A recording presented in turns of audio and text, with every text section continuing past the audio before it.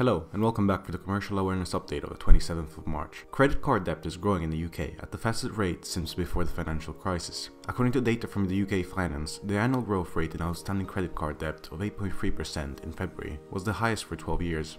The BBC points the finger at contactless purchases, saying that the more regular use of these cards for smaller transactions is a factor in increased debt. House prices in London are falling in almost half the capital's postcodes, reports The Guardian. The new data shows the most widespread collapse in property values across the capital since the 2008 financial crisis. The biggest falls were in central areas, with prices sinking in the City of London by as much as 8%. However, Manchester, Edinburgh and Liverpool are enjoying house price growth in excess of 7% per year. Women working at Telegraph Media Group get paid 35% less than men on average. It is the biggest gender pay gap from any UK newspaper, publisher or broadcaster to report official figures.